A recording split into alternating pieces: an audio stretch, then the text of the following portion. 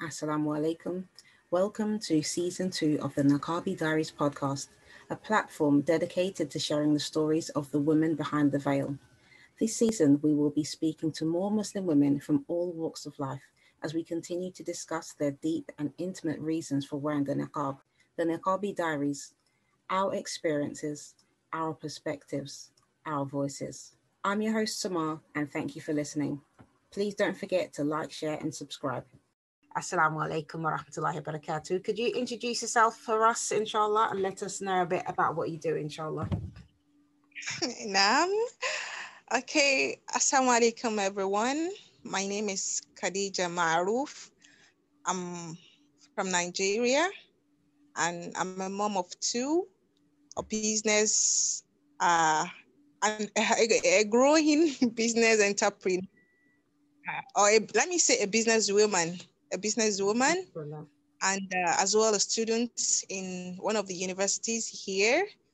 Actually, an undergraduate student in the computer science department, University of Ibadan specifically. I've said this before, but Nigerian sisters never fail to impress me. Thank you. Yeah, so you've mentioned that, okay, you're an entrepreneur, a mother of two, Yes. and Yes, you're an ma'am. undergraduate student of what science, was it you said? Computer sciences. Computer sciences, subhanAllah. Okay, so really, mashallah. See, everybody has the same 24 hours in the day, but Allahumma barik, Nigerian sisters, they maximize this 24 hours. Thank you for the accolades. No. Sister, could you tell us about your Islamic background and, how you came to be wearing the niqab? Nah, mashallah, alhamdulillah. I was so blessed to come from a background with a strong inclination of the deen. Alhamdulillah. So, alhamdulillah. But nevertheless, at first I hated the niqab, subhanallah. So I hated the niqab, coming from a background with a strong inclination, you understand? So we feel we are kind of barbaric, we are not exposed, I was so much in love with these Western words, dressing like an official appearances. I love it. I so much fall in love with them. So in fact, at a point of time, we'll get to wear the kimar, and I feel embarrassed when I go. I was like, oh, this thing is just too long, for God's sake. So I have to, swap along the way. Astaghfirullah for those days. So we swap the corporate outfit during that time along the way, and but alhamdulillah. So why I'm trying to say this is that coming from a background with a strong inclination doesn't really mean you're going to love the deen. Do you get me? Yeah, definitely. So there is this camping program that we normally attend during the secondary school days. So when we get to the camp at the particular year, that was like 15 years ago. So I came across some very young niqabis, like under teenagers, on niqab. And so my dad has always been the type, that wants, that strong inclination of the deen in us as well, because of these, idea that I don't know how to put this, but despite the fact that, our parents are trying so much to make us incline so much towards the deen, love the sunnah, I still get to like, oh no, this is kind of barbaric for me, for myself. But alhamdulillah, the camping program is like an Islamic vacation course that is being organized by the Muslim Student Societies of Nigeria. So when I got back to the camp that particular year, so I came across very young, vibrant, educated niqabis, and I don't know where this inspiration start coming, the love for the niqab start to grow. So there is this particular sister. Now she's presently a PhD student now in the biochemistry department in one of the universities here. So she was such a beautiful inspiration for me. So I started studying her on camp. The camp lasted for 10 days, but I just begin to love the niqab through her. So on that day when I got home, when the camp finished, when I got home, when I got back home, so I just picked one of my mom's niqab and I used it, and I started using it, up and down, just like a kind of test running. Yeah. So the second day, I see that I couldn't remove the niqab. I started to get attached to it. There were some outings there. I wear the niqab to those outings, and I don't know that my dad was observing me. And the fifth day, I still remember the fifth day, he called me. I observed you. You being attached to the niqab since few days ago, and it was like, are you, this is not so good. Are you going to stay with it, or you want to remove it? Doing the on and off thing is not so good. So, and subhanallah, and I responded positively to him, which melted his heart. I said, oh, I want to start using it. No, that I don't even know. It was like kind of, divine inspiration. I told my dad, I want to start using the niqab, and subhanallah, his love for me grew extremely stronger. Then I was attending a public school, and because of the niqab, he was so excited that I could submit myself to this spiritual dressing, willingly at this very tender age. I was 14 years that time when I started using the niqab. So Yeah, I was 14 young, years. mashallah. So I don't know what you call it. There may be the high school or the college, but we call it the secondary school. The junior, School. I was even in the junior secondary school then. I was in GS3 specifically. So I told my dad I wanted to start using the niqab permanently. And mashallah, he promised me that he's going to, he's going to change my school from public, because in the public school they're not going to allow you to use the niqab in the school.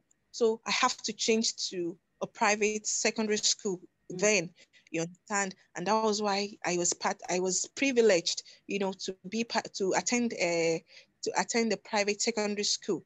Alhamdulillah, I used my niqab. So I started using the niqab, and that was how the journey started. Although it was not easy, but alhamdulillah, my parents, are people of understanding, you understand? So I don't have any issue with them.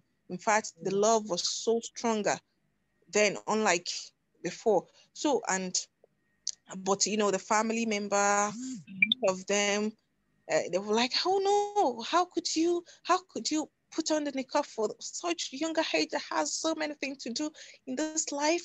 She's not going to be able to forward, to move on with education. She is going to kill her aspirations. It's going to this and that, But alhamdulillah, Allah has been merciful. When you have this good intention, and, submitting fully, sincerely to the will of Allah subhanahu wa ta'ala, is definitely, going to pave a way in every situation, in every endeavors. In fact, most of them, they went as far as like, he's not going to see a very good husband, he's not going to see a caring husband. And alhamdulillah, I married at the age of 21 to a very loving and caring man. Polygyny though, but I'm fine with it. Alhamdulillah. Nah. Alhamdulillah. Allah Barak, mashallah, that's amazing. So, subhanallah. Wow. So, Nah. mashallah. So, you started wearing the niqab from the age of 14. And wow. So, Yes. the school that you went to, the school that you changed to, this private school, was it an Islamic school? Yes, it was. It was. It was. Actually, I was the only one using the niqab there. Well, I was kind of outspoken, and I tried to join them in some activities that they expect me to back out, like to isolate myself. I tried to feel among, so they love me. Alhamdulillah. It was a very interesting journey. Alhamdulillah. So, what region of Nigeria are you living? Ibadan, specifically. Okay. Ibadan. Okay. Like the southern part of Nigeria, the southwest specifically. MashaAllah. Mashallah, it's always interesting because obviously I've spoken to quite a few Nigerian sisters as well. That's why I like to know which, I don't know anything about Nigeria, but I'd like to know which kind of different areas, just to see, like, get an idea of Nah. the, you know, where the Muslims are and the kind of Muslim communities you have in different places. Allah Mubarak. So yes, Nah. subhanallah. So when you obviously you started wearing it from the age of 14, did you ever experience any kind of abuse at any stage for wearing the niqab? Oh, there are so many things, so many experience, so many weird.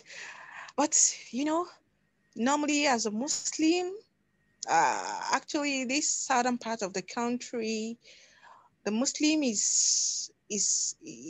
Muslims are plenty in numbers, Mm-hmm. but those people with the pristine understanding of the deen are very minimal. Alhamdulillah, the dawah is helping these days, to spread the pristine understanding of Islam among our people. Unlike the northern part of the country here, where we have, when it is being dominated by more of Muslims. Mm-hmm. You understand me? So most of them have this barbaric ideology about people who cover the face. They feel they are kind of local people. They are people that are, illiterate. They have so many, painted negative idea about us. But alhamdulillah, when I started in a club, at times when you go to some big companies, big offices, even at the bank, they try to, like, no, excuse me, hey, all this kind of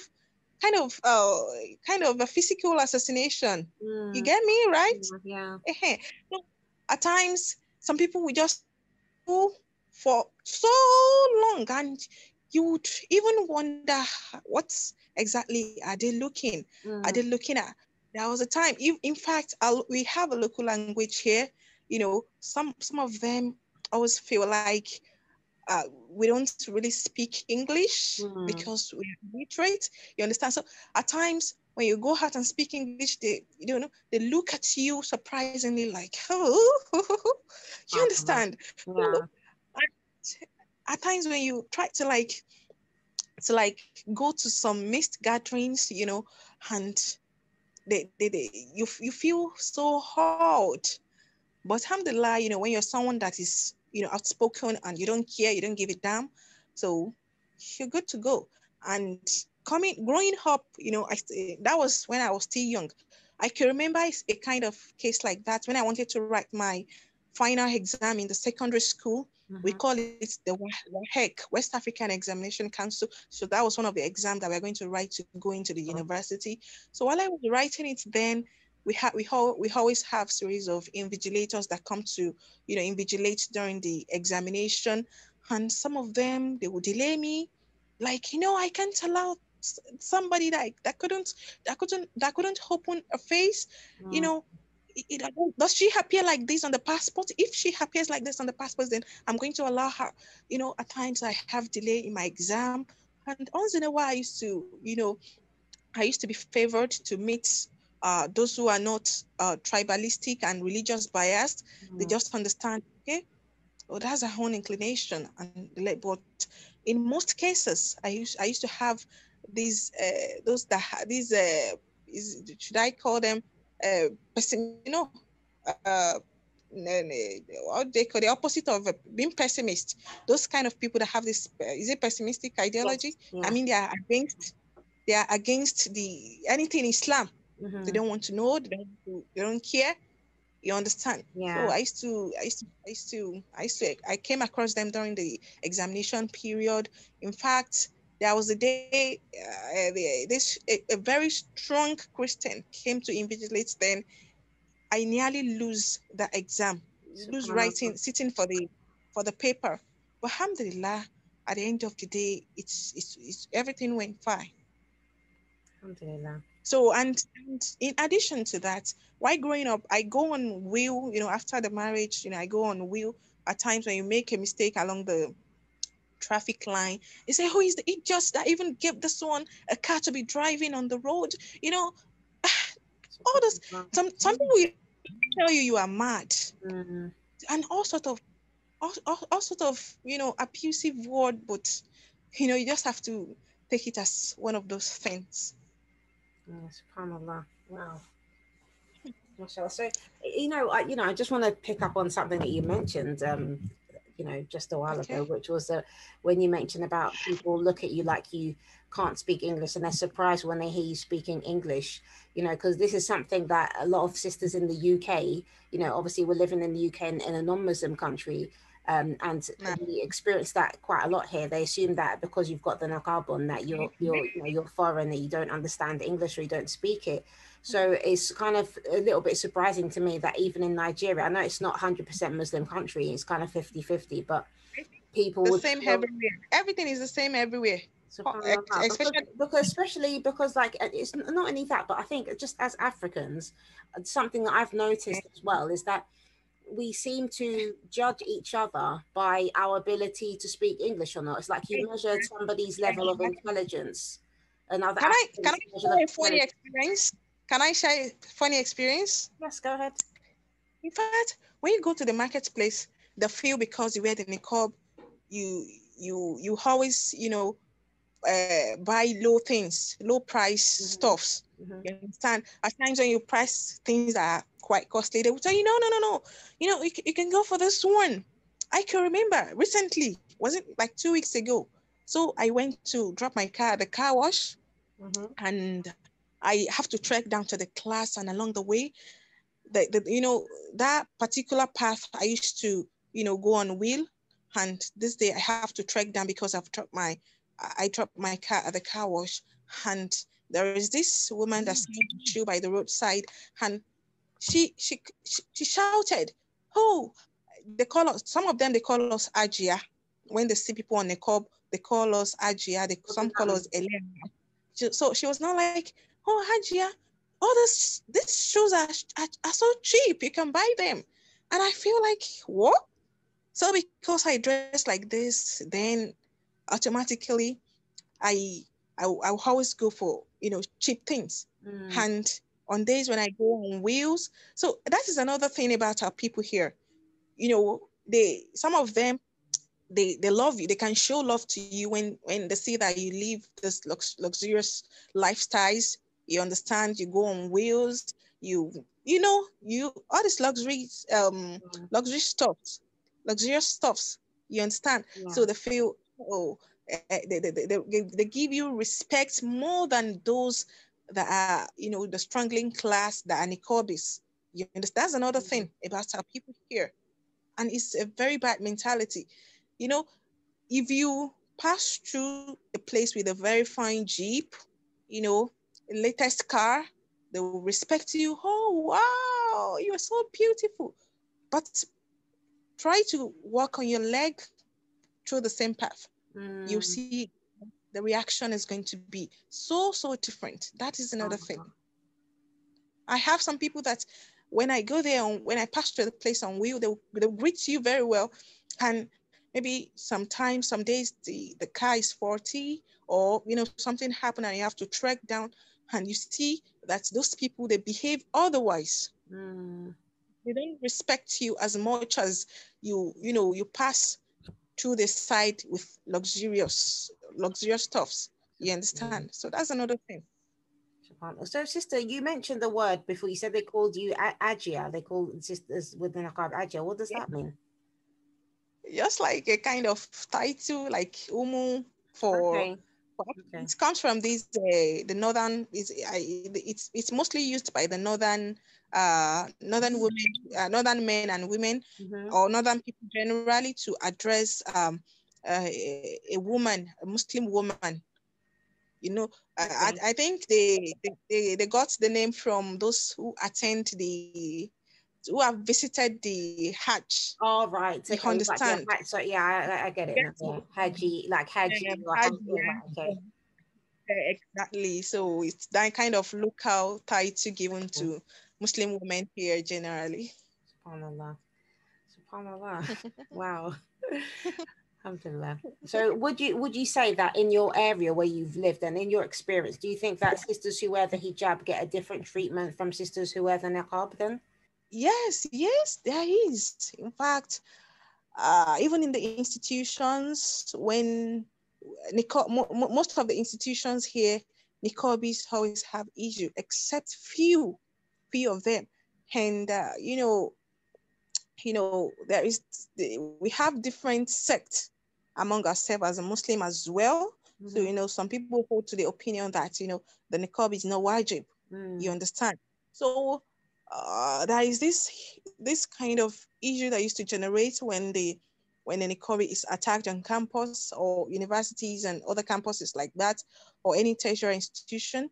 So we have some of these Muslims, but probably their own school of thought or the opinion they hold on the niqab, they feel like, this one is not necessary. You can just uh, remove it for the sake of the education, and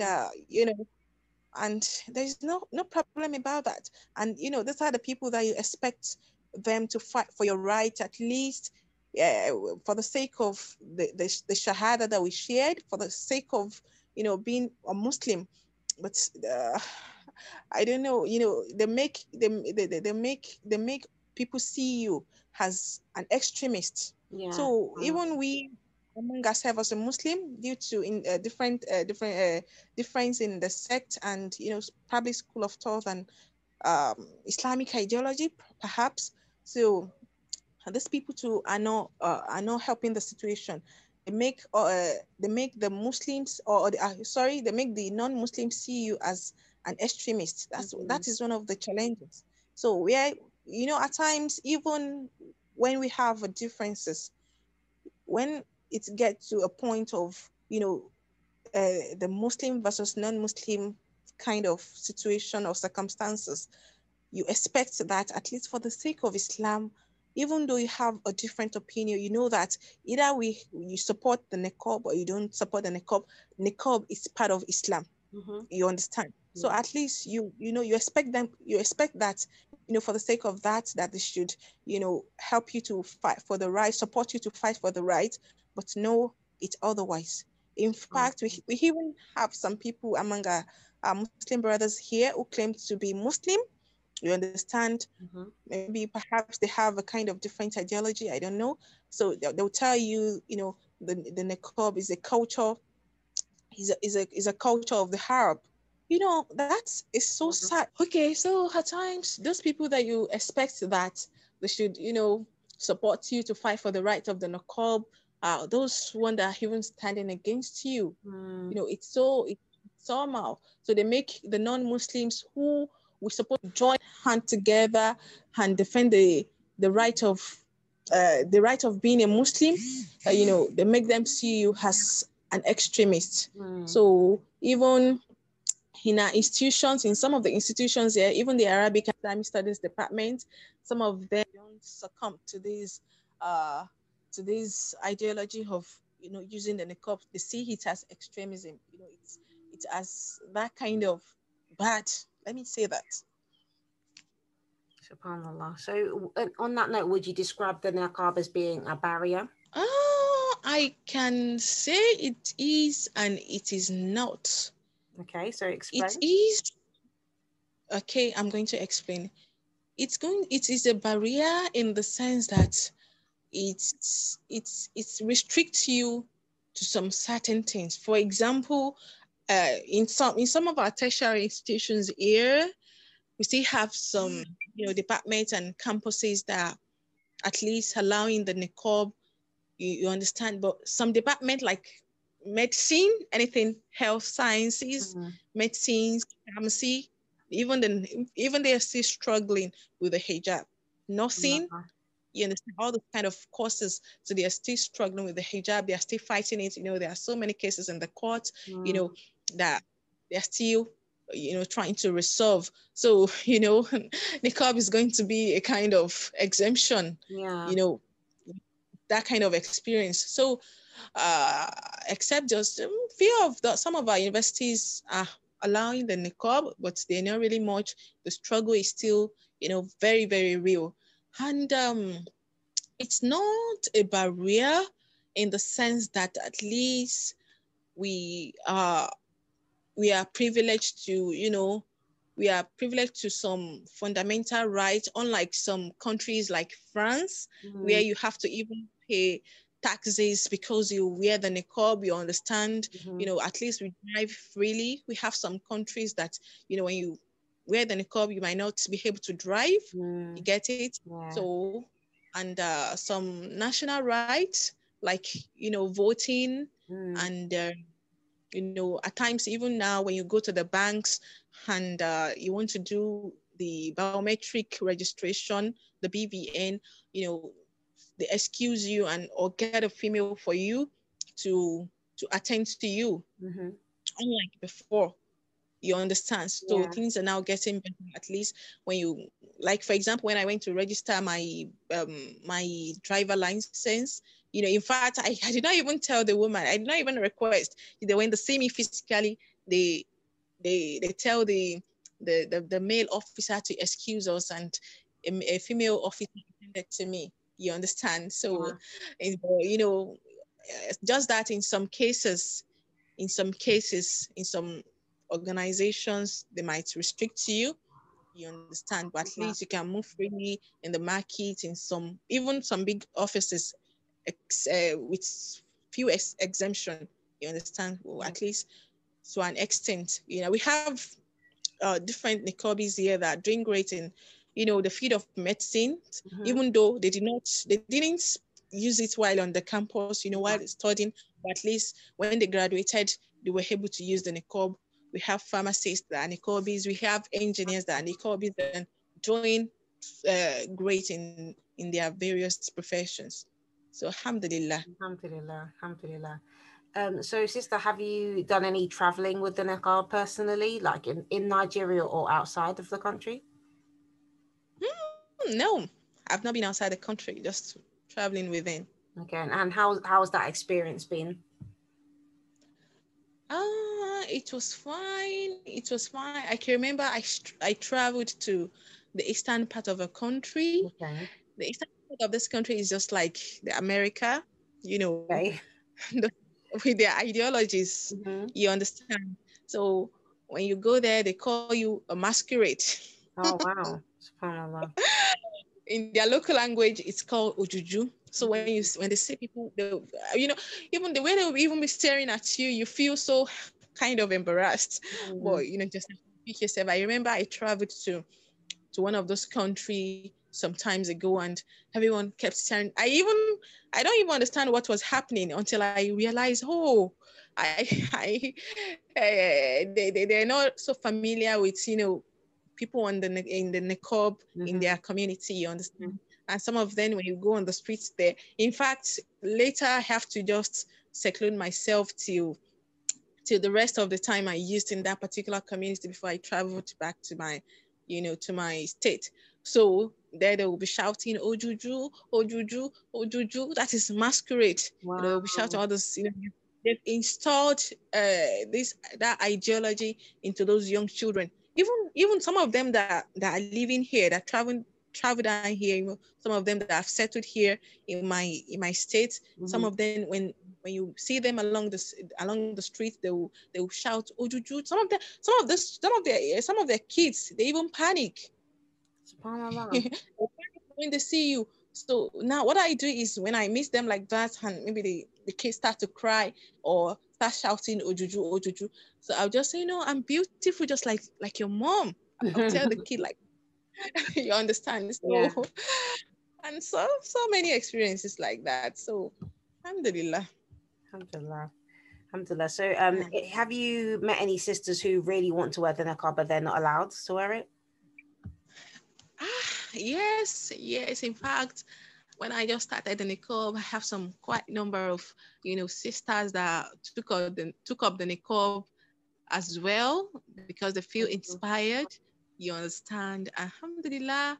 I also met some few sisters like that who were so interested, but the parents are not allowing them. And when they come here to me, I tell them to be patient. You understand? And I tell them to read more.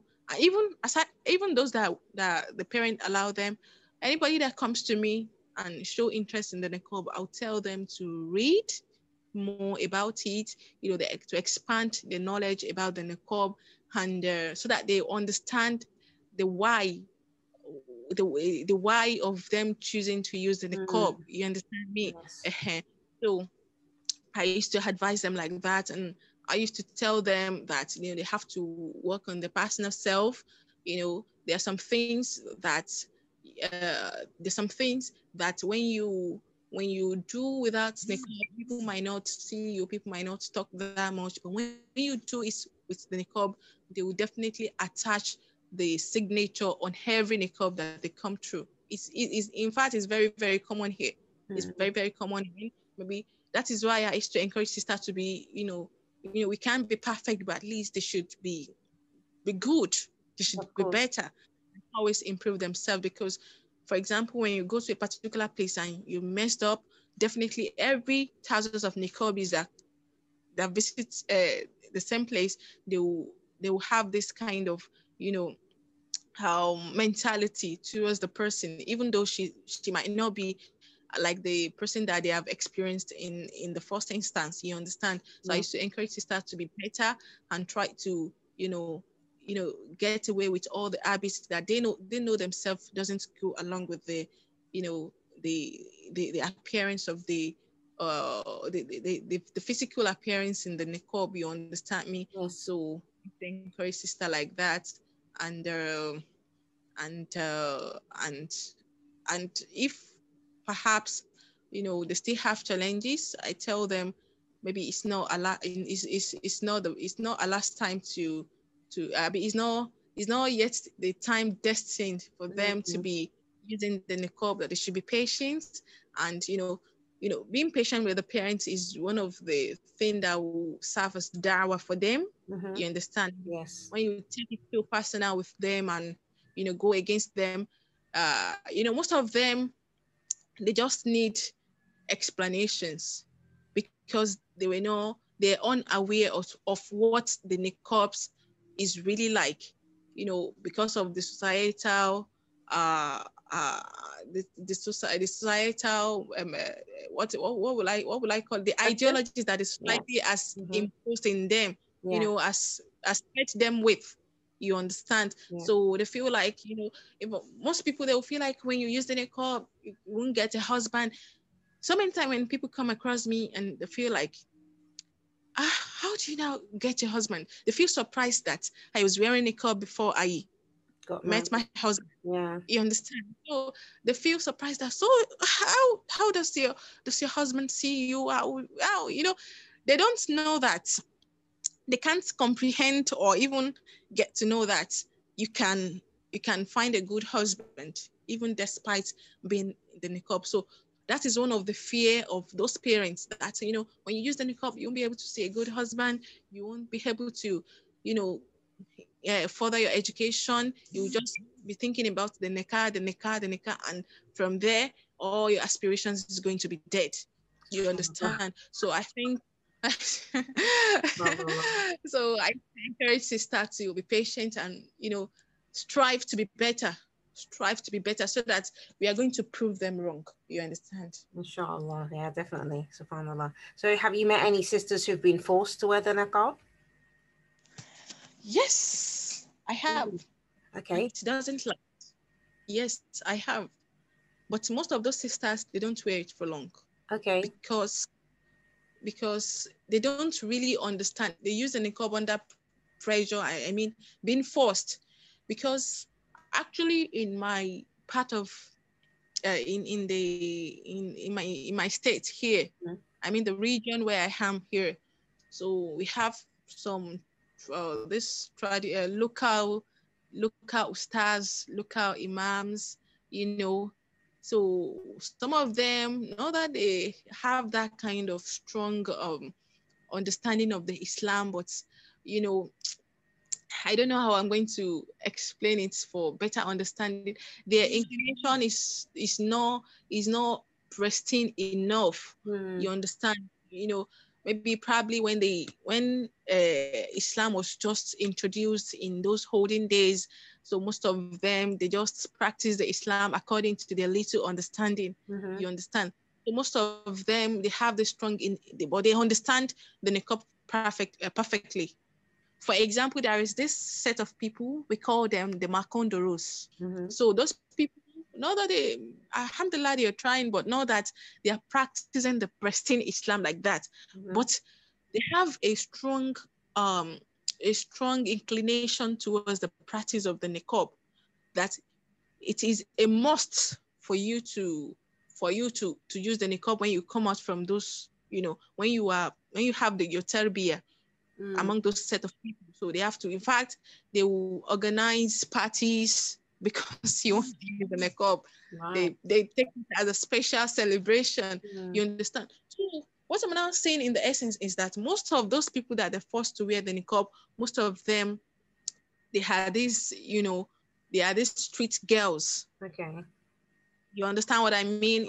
So basically that culture that you mentioned, they feel they're not personally kind of forced by their parents. Is it kind of a societal pressure then? Because that's what they believe that you're supposed to do when they get to a particular age?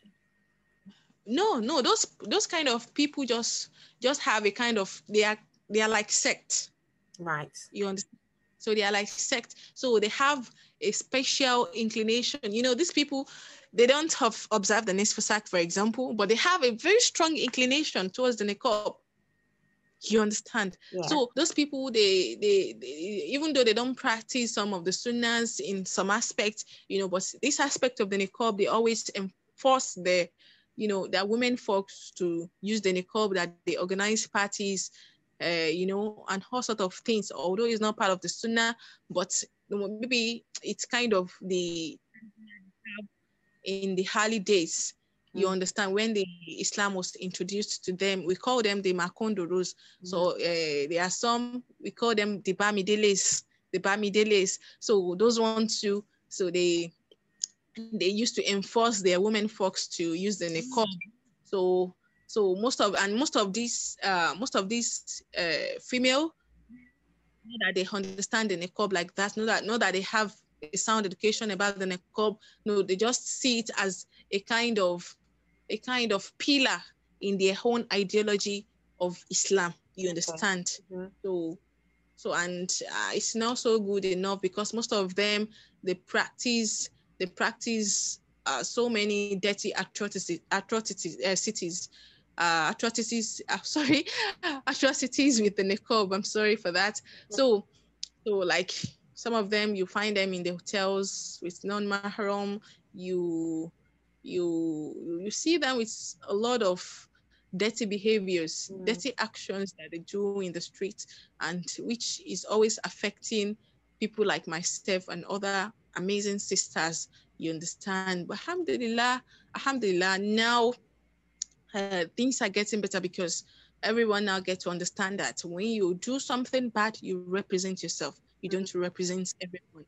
You understand? Yeah, so people are getting to understand that. In fact, most of them, to know that they just do it out of pressure. Not that is because they're educated. When they get to celebrations, some of them unveil. SubhanAllah. You understand? Even in front of non-mahram. You understand? Yeah. They just go to anywhere. They don't even understand the ethics that goes in line with the niqab. They don't understand the etiquette of using the niqab. You understand? So, alhamdulillah, things are getting better at least. Alhamdulillah.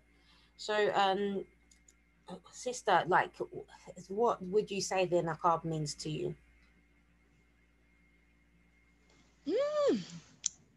To me, niqab is a precious shield. Can you get me? Yes. It's a precious shield because it makes you reserved. It makes you reserved, and it enhances the honor.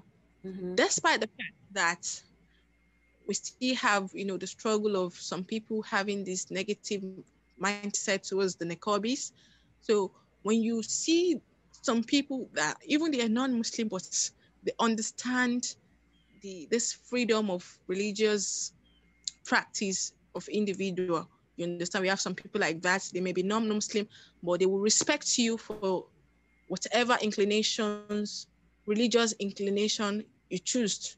You understand? We have some people like that. So when they respect you, it melts your heart that you don't even think about those people that have said negative things about you, that have harassed you, that have embarrassed you. You understand? So they respect you. Like, in fact, at times when you go out, some of them feel like, oh, like I said, I used to call us Hajia. So they will tell you, Hajia. No. There was a time I went to the ATM machine. Can you get me? Yeah. And so that was a time I went to the ATM machine and I met this man. He is not a Muslim, but when I got there, it was like, no, Hajia, go use the ATM first.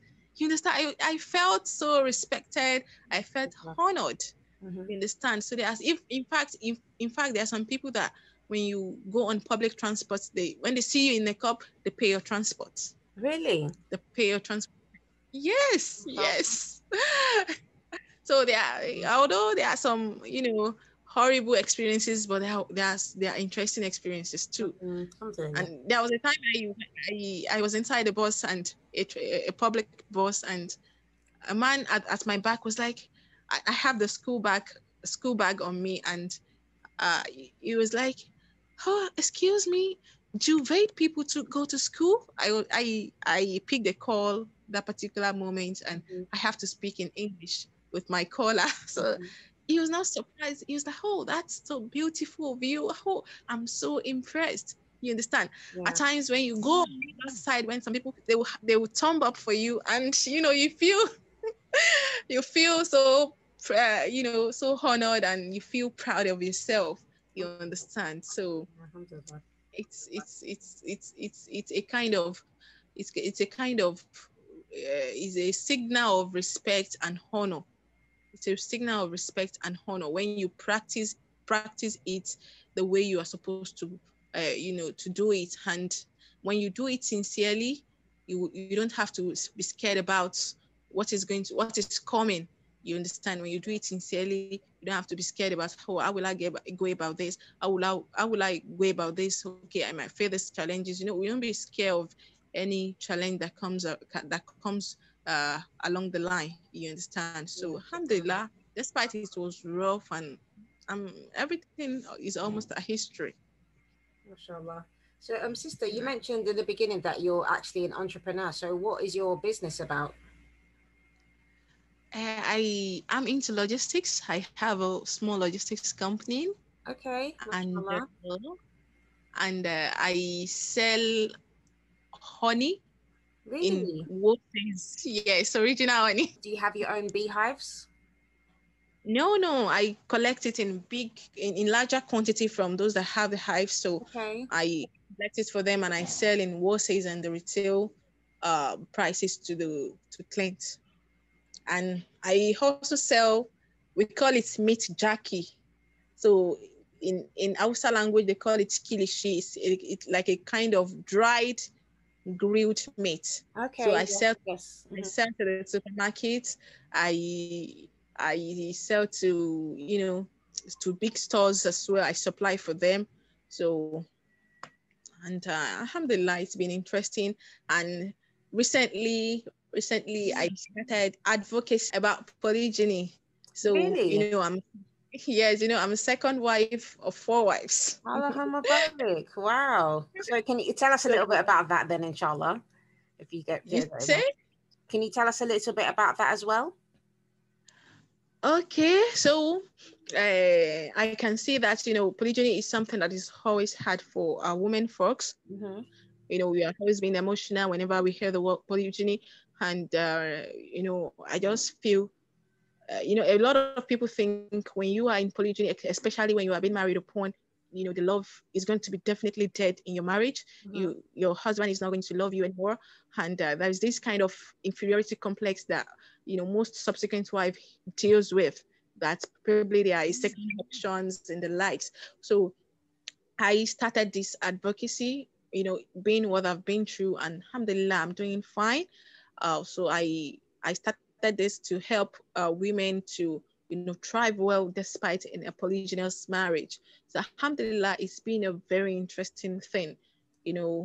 I see it as an opportunity to educate people too, especially the single sisters who might be, who might find themselves in polygyny marriage, so that they're not going to make some mistakes that some people have made and regretting, being in polygyny bitterly.